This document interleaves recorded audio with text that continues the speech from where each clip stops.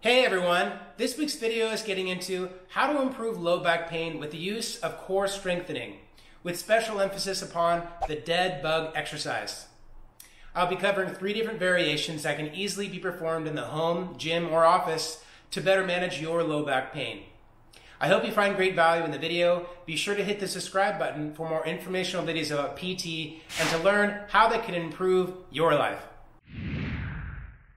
Alright, so there are a number of different ways that we can use the dead bug exercise in terms of the way that we perform it as well as use it for rehabilitation.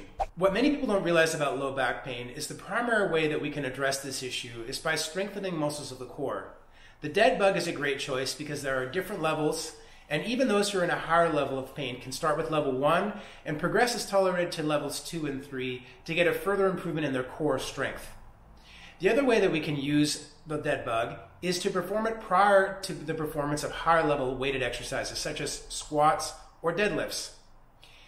In this way, we can use it as a warm-up to help to stabilize the core in a better way and prevent issues to the low back, as well as preserve the health of the spine for a longer period of time.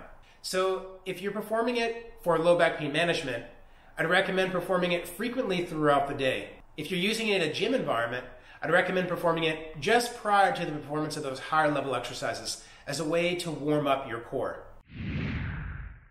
So there are 3 different variations of the dead bug exercise. The first is called isometric dead bugs. To do this, we want to lay on a firm surface, such as the floor, and then raise our hips and knees into a 90-degree angle.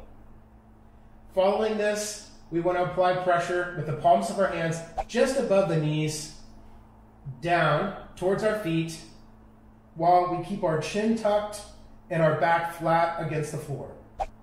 We want to hold for 10-second contractions. Keep breathing during the exercise. And do not let pain go above a 5 out of 10.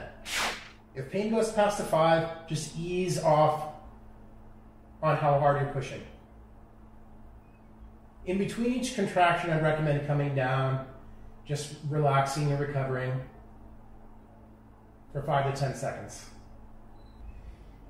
Then again, knees and hips up to 90, chin tucked, hands above the knees, applying down at a moderate intensity for 10 seconds.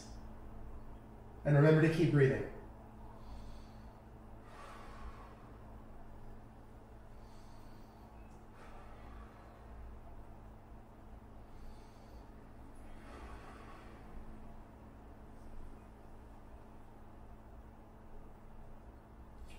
This is great to perform throughout the day while at the home or office, as well as a great warm-up before the performance of a higher level core stability exercise.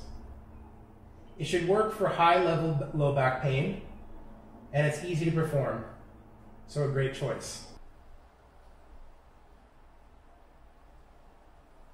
So the second variation, instead of keeping the hips and knees at 90 degrees, you want to bring the legs down. Bring your chin forward and to tuck it, just like I was talking about on the last one, and keep your back flat against the floor.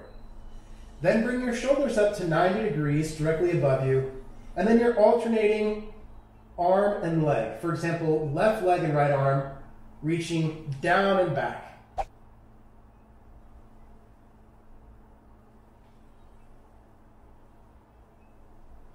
Moving slowly and with control. Again, with special emphasis upon keeping your chin tucked and your low back flat against the firm surface that you're using. I'd recommend sets of 10 to 20 repetitions as tolerated, not allowing pain to go past a 5 out of 10, or lingering greater than a minute when you stop the exercise. If it does, just go back to the easier variation, level 1.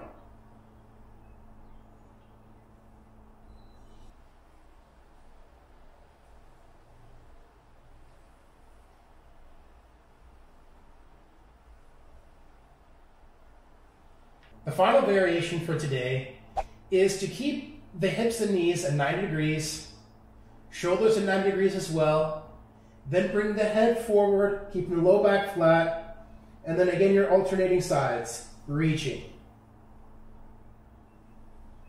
Really trying to keep that chin tucked. Hips and knees at 90. Continue to breathe.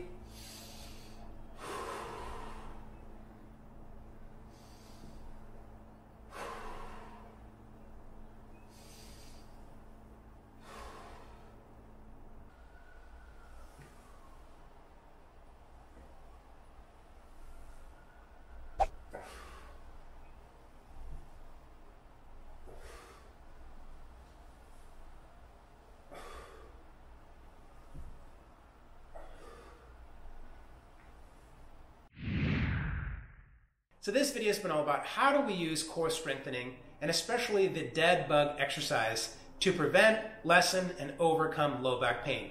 But there are so many different topics I could post about. It really just depends on what you guys would like to see. So be sure to post your comments below and subscribe so I can do my best to create a meaningful video for you or a loved one to improve quality of life.